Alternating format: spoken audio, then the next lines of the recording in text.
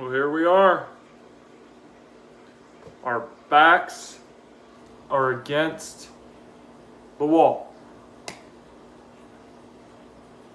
Season is basically on the line as the Philadelphia Eagles travel to London to take on the Jacksonville Jaguars.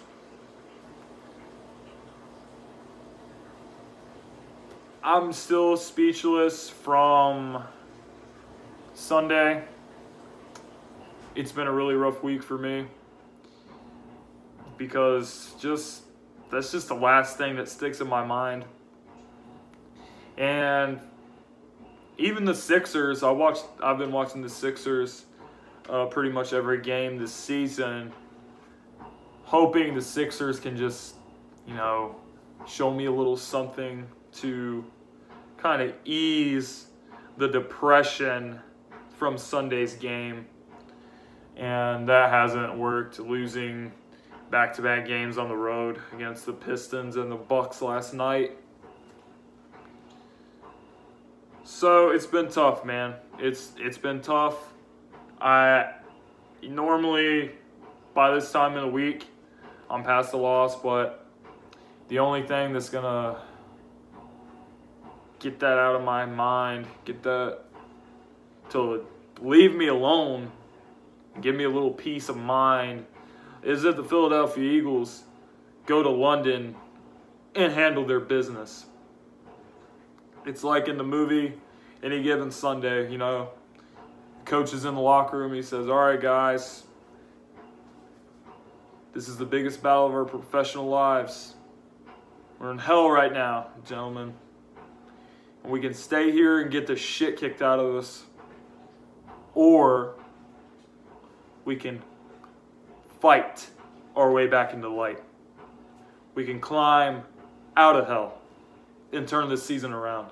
The Philadelphia Eagles are fully capable of doing that. They do need to make a move by the trade deadline. They should probably make a move. I don't know if we're going to get Patrick Peterson, Deshaun Jackson, Shady McCoy, Le'Veon Bell, or somebody else that we're not even thinking of right now. I think if we win, we're going to go all out. If we lose,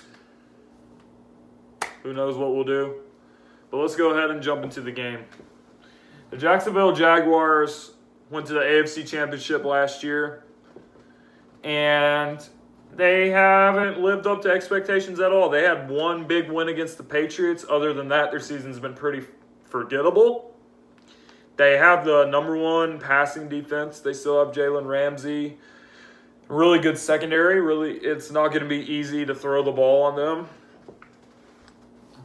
But the way you can beat this team is by running the football, which we haven't showed signs that we can do.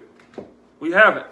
We don't have that running back, that explosive playmaker in the backfield. We have a bunch of guys that can basically run forward for like 3 yards, and that's it. We have no running game. So this is pretty much on Carson Wentz this week.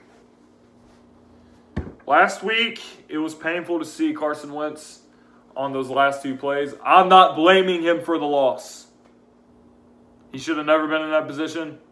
But on those last 2 plays, he looked like a rookie quarterback. And that's just not good, man. That's not good enough we expect him to be great. We expect him to be an elite franchise quarterback. And I still believe that he is that. But that was his moment. I think he can bounce back from it. And this week, we're going to need him to bounce back from it. Because this team has no running game. We have no running backs. Should have re-signed LeGarrette Blount instead of Darren Sproles. Darren Sproles hasn't played since opening night. You got Wendell Smallwood and Corey Clement and Josh Adams. That's not cutting it. It's not cutting it, so Wentz, Alshon Jeffrey, Zach Ertz, Nelson Aguilar, Jordan Matthews, Sheldon Gibson, Dallas Goedert. Everyone is going to have to put their heads together on offense and go out there and get it done against a really tough secondary. Secondary that's only giving up about 179 yards passing a game. And defensively, Malcolm Jenkins came out this week. He says, I can turn on tape of our opponent that we're playing this week, and that's proof that Colin Kaepernick should have a job. Okay.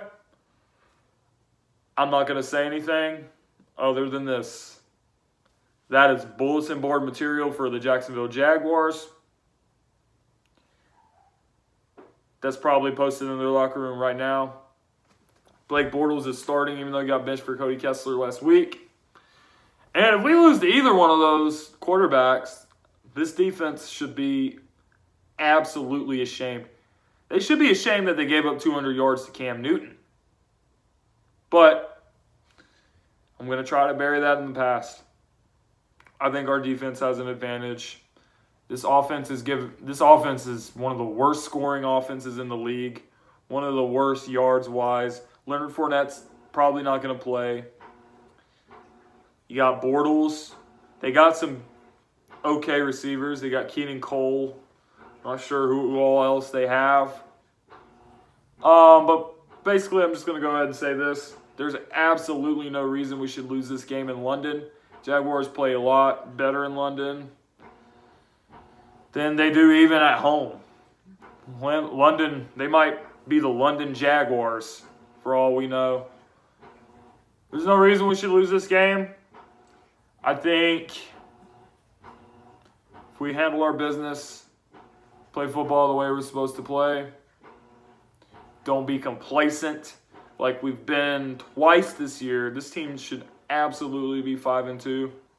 I just need to see something from this team. Even in the New York Giants game, I didn't really see something that's making me believe this team is back. This week, they have opportunity to do that. All I want is to see something that's going to make me say, yeah, we're back. It's time to take back the NFC East. Go on a playoff run. Our run has to begin now. We have to push all our chips in the middle of the table and get the job done. Give me something to believe in, birds. That being said, fly Eagles fly. Thanks for watching. I'm out.